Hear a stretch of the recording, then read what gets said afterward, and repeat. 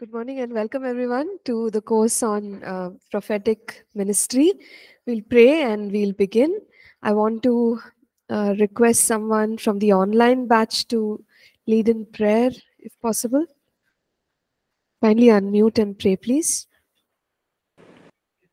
I'll pray. Okay, Ravli, just a moment. Sorry to bother you.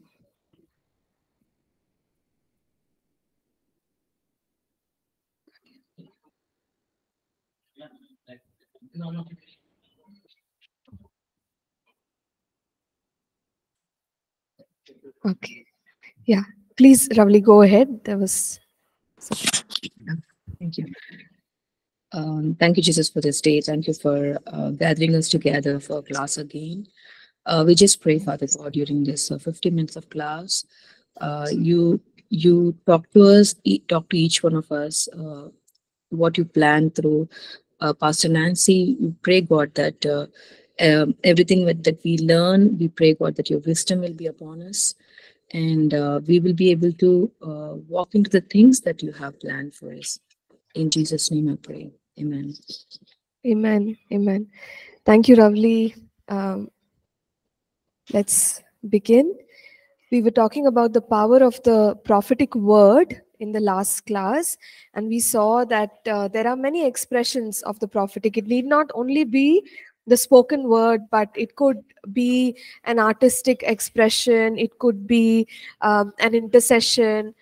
Okay, so the prophetic can come forth in various ways, and we just must allow it to be released the way it is most most effective. But what we also said is that there is power in the release of the prophetic. So that is what is the key thing.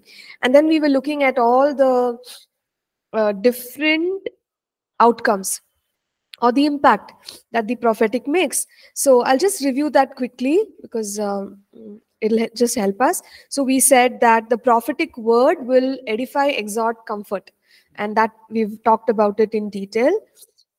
We also said that the prophetic word will reveal one's true character and potential. So what a person is able to do, the kind of heart that they carry is possible for us to assess through a prophetic word. When God speaks and says, you are like this, you are going to do these things. So the potential of that person, the heart of that person is quite evident. We also saw how someone's destiny or the plans and purposes of God for a person can also be revealed, where God says, you're going to do this, or I'm calling you into the teaching ministry. So that is God's plan. According to God's plan, the person can then prepare themselves. They can begin to make decisions, okay, in line with the purpose of God. We saw how Zacharias, he prayed for his son. While he was still a baby, it was possible to release words aligned to the purpose for that child. But when it comes to fulfilling the purpose that God has for us, we should not always depend on the prophetic word. Sometimes we just run behind prophetic word. Unless we get a prophetic word, I won't take up a job. Unless I get a prophetic word, I won't construct a house. So we fully depend on the prophetic word. That should not be the way we approach the prophetic word, because we as believers have the Holy Spirit in us. So we are led by the Spirit of God. And even Jesus in John 16, he said that the Spirit, when he comes, he will guide you into all things. He will glorify me. He will teach you the things, that are from my heart. So we depend on the leading of the Holy Spirit, but sometimes God can give us, we call it a bonus, right? A prophetic word comes. So that strengthens us, that confirms what God wants to do in our lives. So these are things that we have seen. The prophetic word can also stir up and release faith for the miraculous. Sometimes we hear a word, it may carry an instruction, or it may again talk of the purpose of God, right?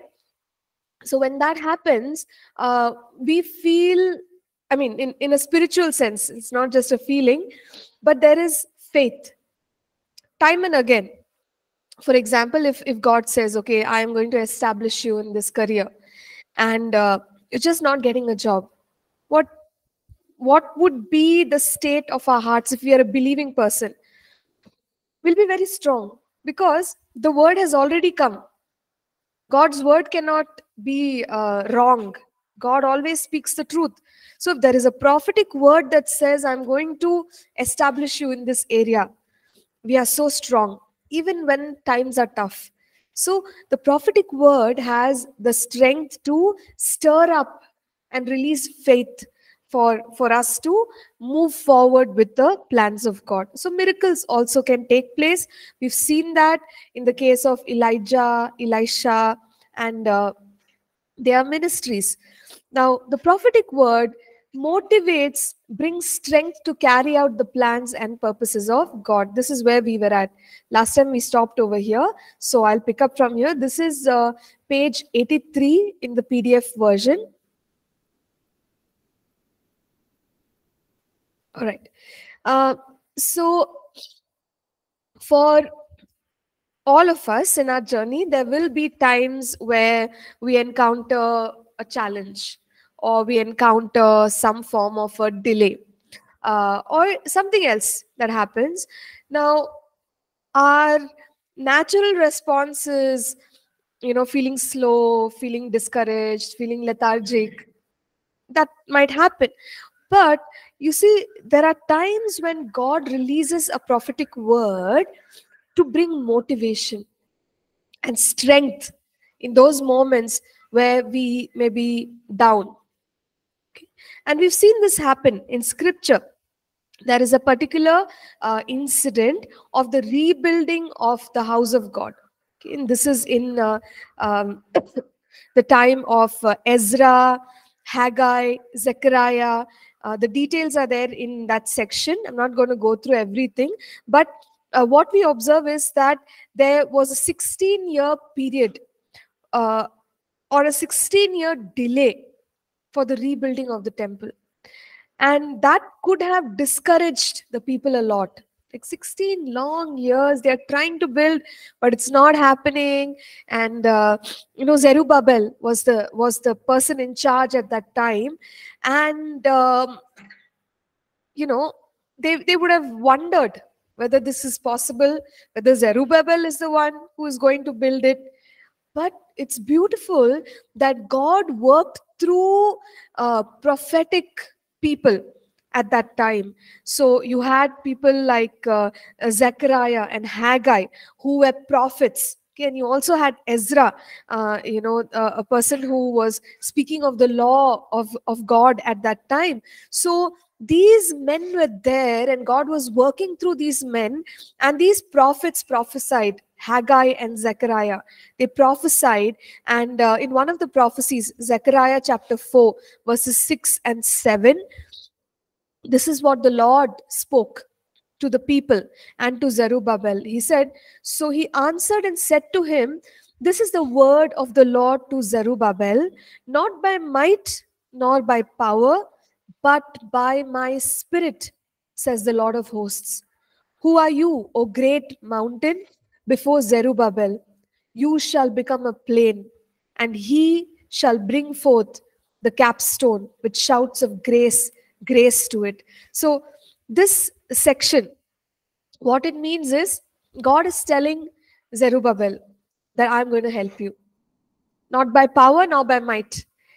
You may be thinking, calculating, okay, how am I going to do? How many people is it going to take? How much time is it going to take? What are the resources? You do all that. But beyond that, not by power, nor by might, but by my spirit, says the Lord. Over and above, by the Spirit of God, this temple is going to be rebuilt, Zerubbabel. When you get a word like that in your spirit, so many things can go wrong, but that confidence that you carry, right, it will be like so amazing, because faith is there in our spirit. We are so motivated. God is saying, I'll back you up. Then why should we worry? Isn't it? So that's the kind of word that came through Zechariah, and God told that you are going to rebuild the temple, and by my spirit I'm going to strengthen you to rebuild the temple.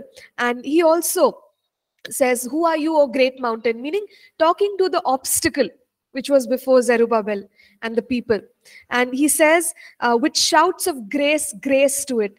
So it simply falls in the category of what we spoke yesterday, right? Speak the word. So if you see a mountain, shouts of grace, or like, God is with me, I will not be afraid, God is on my side. Speak of the grace of God which is on your life, which is working for you. And as you speak to the mountain will be uprooted. But how did Zerubbabel get that strength? How did the people get that strength? Because it's a quite a depressing time, right? You're trying to build, 16 years is not a short time. But in that difficulty, it was the prophetic word. So same thing for us, motivation, strength. Sometimes we may have nothing to hold on to except the scriptures, the word of God, and a prophetic word, right? And a prophetic word. So I'll just tell you one small thing. I'm trying to refrain as much as possible from sharing stories, but just a quick thing, and I can't forget it. So what happened is, I had applied for a course to study my master's program, and when I applied for that course, things were all so challenging. Like there were many issues. One particular thing didn't work out, and that had to come for the letter to be released, and the letter has to go here, and this and that. So it was a very crazy time. But at that time, there was a prophetic conference, and we went for it. It was organized by APC only, and there was a pretty well-known prophet of God who had come.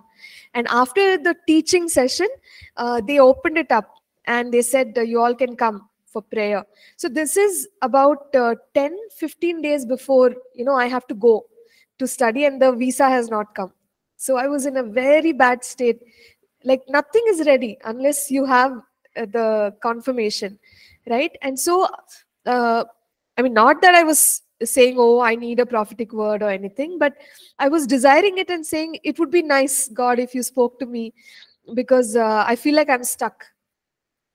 And I don't know how I'm going to do this. So we all stood in line, and that person was laying hands on everyone, praying, praying, praying. So when it came to me, he just started saying, when you go, and then the place's name, when you go there, you're going to meet this person, you're going to do I'm like, excuse me, I've not got the visa, and you're telling me when you go there, you are going to meet so and so, you are going to do this, and that is going to happen, and this is going to. I was shocked, because like, for me also, those kind of very, very direct, like hard-hitting prophecies I hadn't heard personally. I came out thinking, what is he saying? And every day got harder, because the visa was not coming through, and you're going closer and closer and closer to the date of travel. I'd already bought the ticket, so it was really crazy. It was already crazy, but I had great confidence in my spirit, because the God had spoken of the things I'm going to do when I go there. So I just held on to it. I wrote it down, and I kept praying, and I said, like, Lord, you said I'm going, so I know I'm going. Nothing can stop. And then beautifully, miraculously, things just unfolded. Like, one day this came, one day that came, all the finances came through, and when I was sitting on the plane, I'm thinking, like, is it really happening? Am I really going? I have to pitch myself. Am I dreaming? Am I alive? But it actually happened. So I'm just trying to say that, sometimes the encouraging thing is that word that God just speaks to you, to your spirit, and you're like, but how? But it will happen. You got to hold on to it. You got to pray it through. And God really works through that prophetic word. And it usually comes at a time when God knows you are going to face a lot of delays and difficulties. He knows you need that word that'll confirm things to your spirit. So it's very motivating, strengthening to have a prophetic word. And I really thank God for people who are pursuing the prophetic and who are moving at that level. You know what I mean? Uh, uh, it we are also moving in the prophetic, but then we have got to desire more. Like imagine if that day that individual was not able to speak what he spoke. If he had just said God is going to bless you, I know that's nice, it's helpful, but the details, right? Like this and that and everything, it was amazing. I was like, whoa, this is too much. So we can desire. There's so much more that we can desire, right? As far as the prophetic is concerned. So there's strength, there's motivation. Now let's go on. Next, the prophetic word releases God's power. So let's take, for example, maybe under the category of the prophetic. Remember, I told us there are many gifts that operate. It's not just prophecy, word of knowledge, word of wisdom, discerning of spirits. So when there is a prophetic word, just through the word, the power can be released. That also happens. Okay, so that's the next important thing. So when we speak the prophetic word, we may think, what is the use? I'm just telling them something. But actually, God's power gets released through the prophetic word. Okay, and that is something we've got to recognize. God confirms that word, God performs that word. Isaiah 44 and verse 26, it says, God confirms the word of his servant and performs the counsel of his messengers. So once we've released the word, God will make it happen. Okay, so that is another confidence that we must have. You know, sometimes some words come to us and we speak it out. We say, yeah, right now there is no job opening for you, but I can see that God is opening that door for you. Okay, and then we go back and we get scared. We're like, what did I say? That guy's never got a job like in 6 months, and now if he doesn't get, they'll think that I'm a false prophet, right? So we go and worry about what the word that we have spoken. But here's the point: when we are sincere and when it's a genuine word of God, we don't have to be afraid, because it is God's word. And what does Isaiah 44 say? It says, God performs the counsel of his messengers. Okay, and he confirms the word of his servant. So we spoke it, but whose responsibility is it to fulfill? God's. Of course, every prophetic word is conditional, but God takes charge personally to make it happen in that person's life. So we can be bold and confident. I didn't say that. God said it, God will do it. I don't have to be afraid, right? So we trust God for the power of God to be released. And when it comes to some of those other gifts, like word of knowledge, sometimes people call out. I sense that there are people here with skin conditions. God is healing you right now. Okay, and we wonder, like, how can we are just calling it out, right? How can that bring healing? But the word, the prophetic word itself, the release of the word itself releases power. Okay, and things happen. So just because we cannot understand it, we should not limit God. Sometimes we may just call it out. You just say, eyes are being healed, there's an elbow with pain, whatever we are sensing, God is healing you right now. What is, the dynamics of that? All by faith, right? All by faith. When we speak it, it's happening. You got it? And then we hear of so many testimonies. You called this out, and it was me. I just got healed. I got healed. My pain left. I wasn't able to bend. Now I'm able. Because the power of God accompanies the word. It's not light. the word that we speak, the prophetic word. So we can be so bold in releasing that prophetic word, and God will perform it, God will confirm it, God will do it. Okay, so that's the faith we have when we release prophetic words. Then prophetic word uh, also brings correction and restoration. So which is a good example of correction? I think we mentioned it earlier. David was corrected with through Nathan. Yeah, Nathan. And we know that David thought nobody knows. Okay, but the matter was so serious that God couldn't let that be. And so he had to speak to a prophet, and the prophet had to go and bring correction to David. But the beautiful thing is, it led to restoration, right?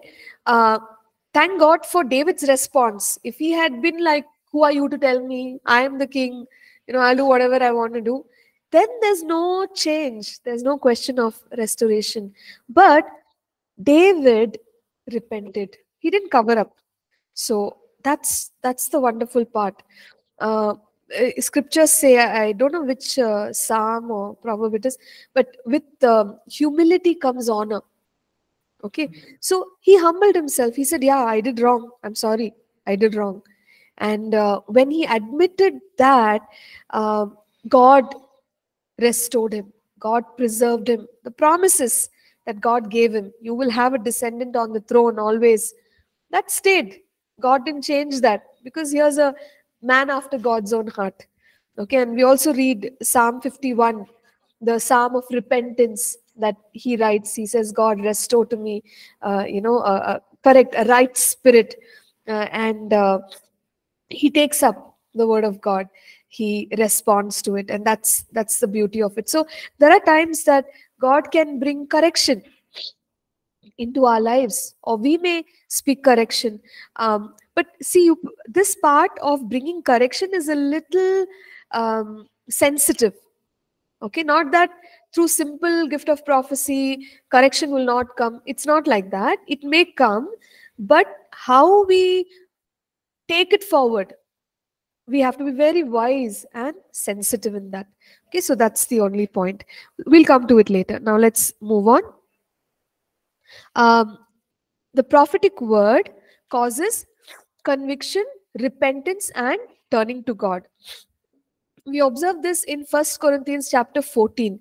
Can someone read the passage? You can read verse 24 and 25, please.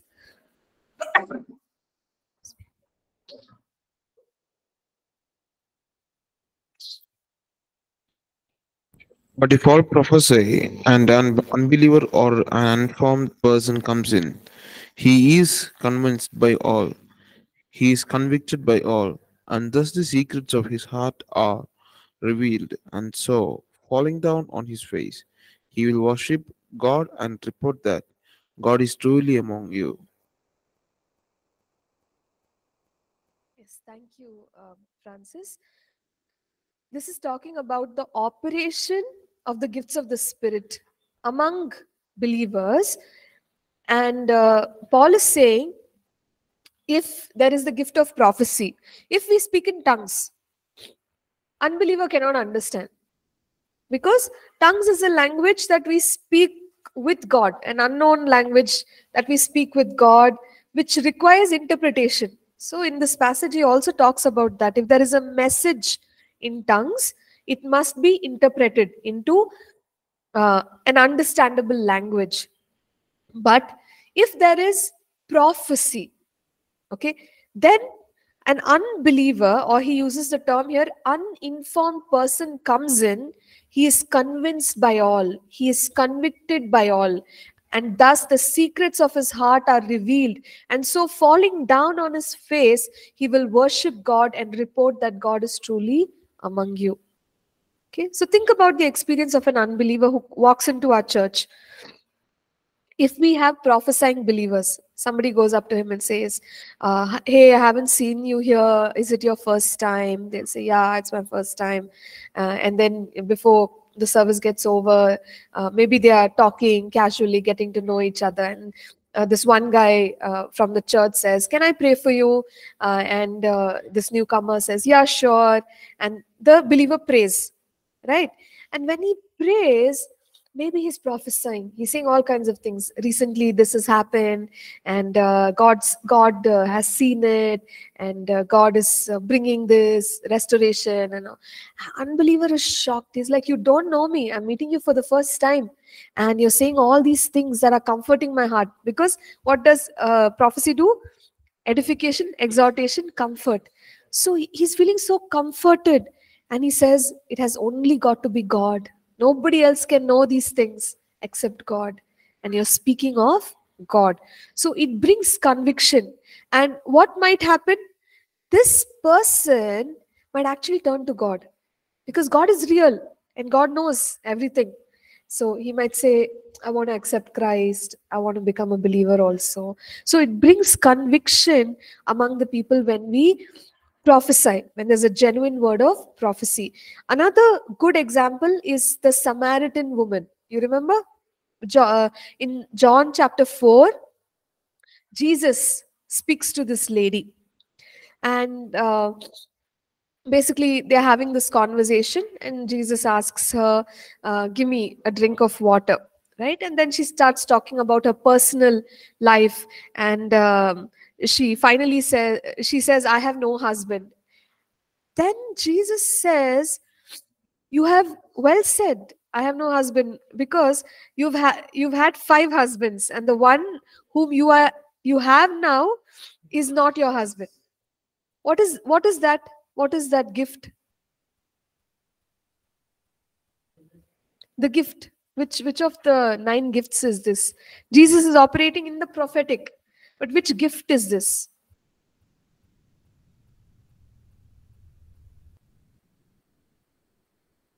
He's talking about her past.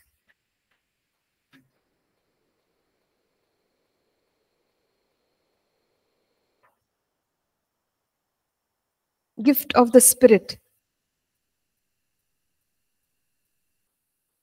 There are only 3 or 4 to take a guess from. You can just guess. Correct. Word of knowledge, piece of information about her past. Isn't it? Word of knowledge. You've already had. She doesn't know Jesus. She's seeing him for the first time. And here's a man. He's telling her about her past, her whole, like some major aspect of her life. It's shocking. So then what is her response? The woman says, "I perceive that you are a prophet." Okay, you're a man who has come from God. You're hearing from God. And then later on, we see she goes to she goes to the town, and all the people, and she says, "Please come. I've met somebody who told me everything about me," which is actually not true. Jesus didn't tell everything about her. But sorry, she was so convicted that uh, that her life has to be different, and that Christ is here, that she started proclaiming about Jesus. Okay, so that's the beauty of it. We may wonder what a prophetic word can do, but a prophetic word can do a lot, especially for unbelievers. So operating in the prophetic, right, can touch their hearts. It can really wake them up to see that there is a God. They'll be so amazed, right, at the existence of a God, and a God who loves them. There's so much more that we can actually talk about it. I've also seen been part of some maybe fellowships or meetings, and even seen, right, like some programs online where the prophetic gift is operating so powerfully, and people are just calling out stuff, and you're like, "Oh my goodness, how do they know?" Like, even up till I have seen, I don't know how true this is, because I saw it online, because it's so far away, we don't know whether what they're doing is right or wrong. But things like phone numbers, things like bank account numbers, right? Crazy stuff like that. uh, but I know it's possible. Now, whether people who are doing it out there are genuine, that I don't know. But is it possible? It is possible. Okay, date of birth. It's possible. Why not? Yeah.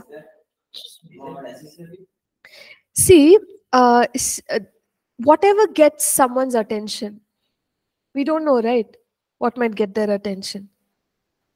See, for example, Jesus, he sees Nathaniel, right, under a fig tree, isn't it? I hope I'm correct. He says, "I saw you under the fig tree."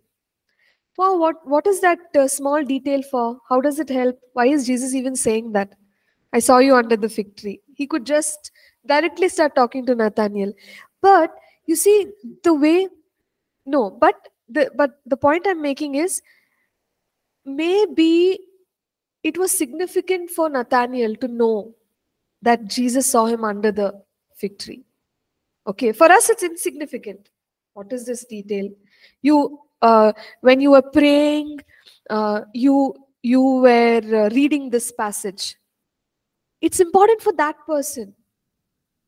Or something else. You were wearing a green, whatever, green shawl. For us, it may sound silly, but for that person, it might mean the world. So, in the same way, if someone calls out a date of birth or a number or a car number or a whatever number, maybe it hits them. I don't know. So, it's not wrong. It's not wrong. It's not bad. Um, but it's got to be genuine. That's the main thing. Okay, you don't seem happy or in agreement at all, but I have to move on. Let's go. Okay, next section. Yeah. Yeah. Huh. Yeah, yeah, yeah. You're right. Yeah, God won't do anything illegal. Correct. So, um, very interesting. Yeah, but calling out a number, I in one instance, when they called out the number, they said part of the numbers. They left out one or two numbers. So I felt like that was quite smart of the person who was ministering. Similarly, the bank account thing, also when they called up, they just left out two, three numbers here and there. Okay. So it's just to get that person's attention. So when I saw that, I was like, okay, fine, I can understand. They are really trying to minister. Or one particular person I've seen, he just goes on like, okay, this, and then he'll call out a name, and they'll be their husband, and then he'll call out three names. They'll be the names of those three children. Like, he's a traveling minister. It's very tough for him to know so many names, so many things. But a lot of people have kind of affirmed that he's very genuine as well. But the point is, see, whether people are genuine or not, the power and the gift is genuine. It can operate to any extent. Okay, it's, yeah, go ahead.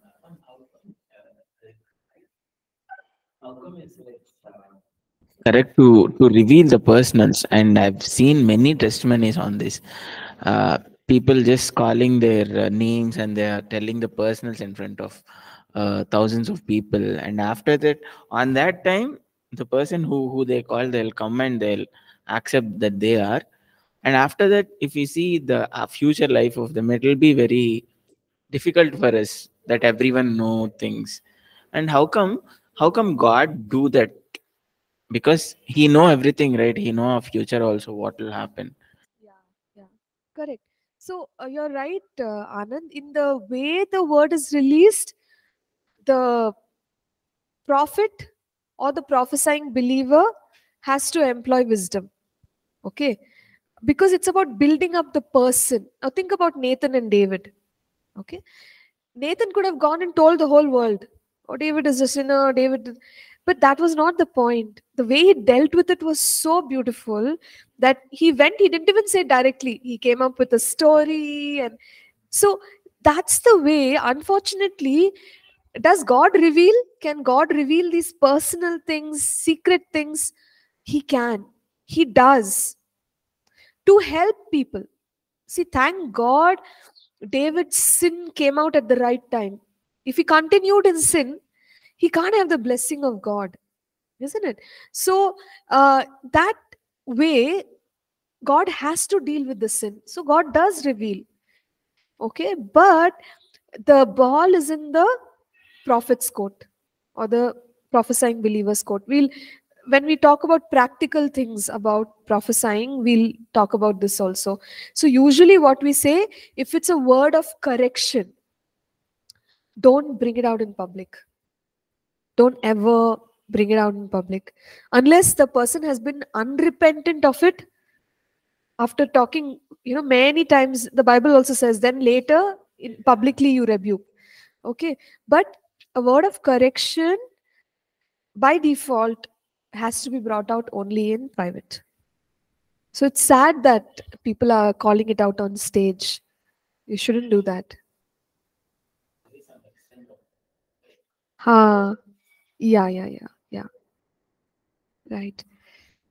Okay. So in the last section here, it says the prophetic word transforms nations. This scripture passage, Jeremiah 1, verses 9 and 10. It's very powerful. I want to request somebody from the online batch to read it, please. Jeremiah 1, verses 9 and 10.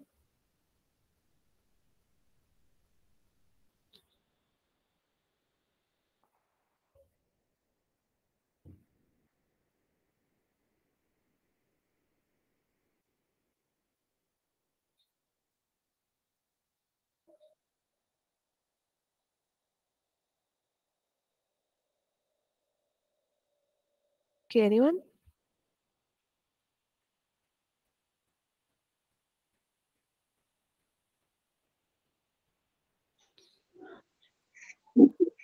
Then the Lord put forth his hand and touched my mouth. And the Lord said to me, Behold, I have put my words in your mouth. See, I have this day set you over the nations and over the kingdoms, to root out and to pull down, to destroy and to throw down, to build and to plant. Okay, thank you. Thank you, Shiv Kumar. As we see here, God's word in our mouth. Okay, God says to Jeremiah the prophet, I put my words in your mouth. What is prophecy? It's actually that. What he's saying, what is on his heart, on his mind, he puts it on our hearts. So his word in our mouth, and when we release the word, we are speaking the word, we are told that the word, in the case of Jeremiah, says, I have this day set you over the nations and over the kingdoms. So the prophetic word, personal, we've discussed about it so much, but there can also be words that go forth for the nations. We are prophesying over regions, over countries, over communities. And usually that happens through somebody who's in the office of a prophet. They call out and they say, okay, India, this is what the Lord says, and this and that, and something, and it just goes on, right? So the prophetic word which is on God's heart, how is it powerful?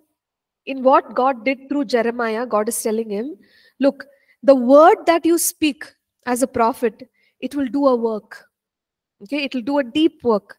What is that work? To root out and to pull down. So as the prophetic word is spoken over a region, something is being destroyed. You could say, the demonic kingdom, the strongholds, all the plots, the schemes of the devil, they are being destroyed. So it's literally warfare. The word is coming out and it's destroying the works of the enemy. Maybe the enemy has caused different things like crimes and corruption and all forms of evil to take place. But when by the Spirit of God somebody is prophesying, that word will go and tear down, pull out. So powerful, isn't it? Very powerful. We think, what is there? We are just saying something that God is teaching us or putting on our hearts, but there's more to it. Prophetic word carries power with it. So it goes and it roots out, it pulls down, it destroys, it throws down. You see, so much damage to the kingdom of darkness. And understandable why Satan doesn't want us to know the value of prophecy, or wants us to dislike prophecy, because of the things that have happened. Sometimes we may take this position and say, no, I don't believe anymore. It makes it easier for Satan. Whereas, yes, there could have been abuses of a genuine gift, but the gift is genuine. Power of God is released through the prophetic word, especially to the nations, right? So imagine this. Just the word comes and it's doing so much work. Root out, pull down, destroy, throw down. The works of darkness are just being crushed through that prophetic word, right? So we've got to give it voice. Somebody has to give it voice. Okay, so that is the destroying of the demonic realm or the demonic strongholds. Now, on the other hand, it says build and plant. Build and plant. So when, let's say, a prophet says, maybe a nation is come under threat, and they don't have any hope that they will survive as a people or a community, but God says, you have a future. God says, I'm going to raise up leaders. God says, I will bring in favor, I will bring in resources, I will open up doors, breakthroughs, miracles. What exactly is happening in the spiritual realm? Things that were destroyed are being rebuilt. Some things that don't exist are being planted, right? So there's so much of spiritual dynamics because the power is going forth through the prophetic word. So even to transform nations, we need those who are prophesying. Got to prophesy to the nation, prophesy to the people. Think about Ezekiel. You remember Ezekiel 37? We usually talk about that passage. You find that there is a great army, but it's all destroyed. It's just dry bones. Bones is bad enough. Dry bones. Okay. That means they've been like this for a long time. No hope. Okay. Completely hopeless. But what does God tell Ezekiel? Prophesy. Prophesy to the dry bones that they will become an army for the Lord. So then Ezekiel prophesies. When he prophesies, that those bones are now transformed into an army of God full of flesh. So imagine that. That's the power of the prophetic word. God will do the work. His power will do the work. What is our responsibility? Hear clearly from God. Evaluate whether that is a genuine word. Speak it properly. Speak it at the right time. Speak it in the right way. That much is our responsibility. Now that word has to happen. That's God's work. He will perform his word. Remember? And what did we also say? Isaiah 44, we said he does the counsel. He confirms the word of his servant and performs the counsel of his messengers. So even when someone comes to us and they say, remember you said this, it's actually happened. Okay. We can just thank God with this scripture, Isaiah 44. Thank you, Lord. You confirm the word of your servant. You perform the counsel of your messengers. That word is fulfilled. We need not take any pride in it. Yeah, of course, we are thrilled and happy, but we can thank God with the scripture, Isaiah 44, and say, God, you spoke and you confirm your word, you perform your counsel through your people. Praise be to your name. Okay, so that's about what the prophetic word does and the outcomes of the prophetic word. The last part here is prophetic word in warfare. This Paul taught Timothy. So in 1 Timothy 1 verse 18, he says, This charge I commit to you, son Timothy, according to the prophecies previously made concerning you, that by them you may wage the good warfare. So remember, we talked about times when there are delays and challenges. At that time, we can pull out the prophetic word and say, God, you said you're going to do this in my life. Lord, you said. So when you start doing that, according to what Paul is telling Timothy, we are waging warfare. Okay, it's spiritual warfare to pull out the prophecies and start declaring it. So that is also something that we can do with the prophetic word. Okay, so that is the content for today. And if there are any questions, we can take it up. If not, we can pray and close.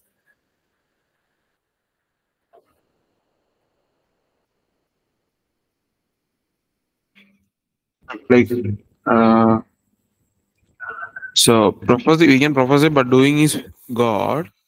But it's depend upon the people faith also, ma'am. Like if God also want to work, people don't have faith on that, and people not working on that. How it will be effective? Yeah, so you're right. There is a need for faith. So, and that's why, Francis, usually we first speak the word in most of our services. That's how we do it. We speak the word. Or in churches where they flow in the prophetic, they talk a lot about the prophetic, weekend school, this and that, to build a certain level of faith. Then it's easier to prophesy. But sometimes, God can. What do you say? It's an exception. Sometimes, even when there is no faith, prophecy can come. So, like Jesus and the Samaritan woman, she didn't even know he's Jesus. She's not even expecting any prophecy, but it can happen. So sometimes it works like that. Even if people don't have faith, because God is so gracious, He'll still give a word those moments. Mm. Now, in the section prophetic word releases power, like we discussed, like when in the seasons of when we are so low and all, we can expect the God, and also for person who prophesied, we can say like it's me who spoke, and Lord, you will make it to pass. But before we also said like when we say word of prophecy, it's not about accuracy. So how what if what we spoke and it's not fulfilled in their lives, like especially there we were talking about, like in this sometimes we may say like you gave the example of a believer who don't have a job for a long time, and like we say you will get a job, and then we get worried what if he won't get a job, and then we told like if God spoke it, he will do it. But sometimes it's not about accuracy. Then what if it won't get to pass? How we can deal with it, or how that person can deal with it? Yeah. See, personal prophecy is conditional. That we know. Okay. Maybe I could have used another example which does not involve personal prophecy. So let's say, God is going to do something in this nation, and then He says that. Okay. And uh, that doesn't depend so much on what the people's response. Now that kind of a word, yeah, we don't have to worry at all. It's unconditional. It'll happen. And I just want to correct that. We're not saying that prophecy is not about accuracy. What we are saying is, more than accuracy, the test of a genuine prophecy is whether it is drawing us to God or not. So more than accuracy is also needed. It is also needed. Okay. All right, then. I think we've reached the end of the class. Let's pray and we can close. Somebody from here, Francis, could you please pray? Heavenly Father, thank you for this wonderful time, Lord. Thank you for this wonderful morning. Thank you for giving the wonderful day, Lord. Help us, Lord. Thank you for you help the ma'am to teach regarding prophetic and prophetic ministry, Lord. Thank you for your giving the keep promises and you are keeping that. That you are surrendering your life. Coming classes you are giving to your hand. In Jesus we are asking. Amen. Thank you. Thank you, everyone. God bless.